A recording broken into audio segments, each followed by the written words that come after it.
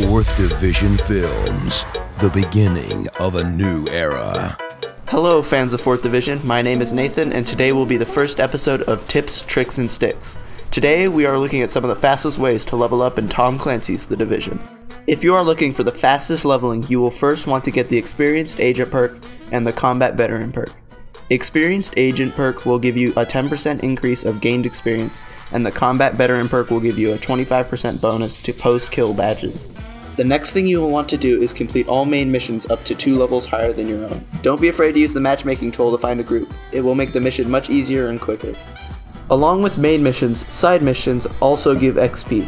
If all side missions in a district are complete, you can head back to the safe house to receive a large amount of XP and a blueprint.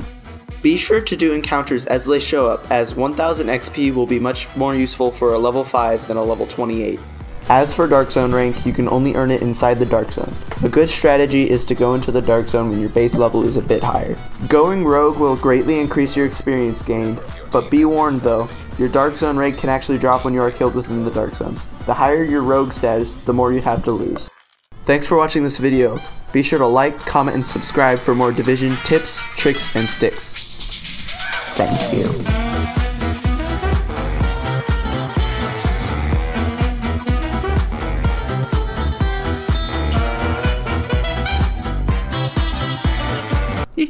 This is much easier than rapping.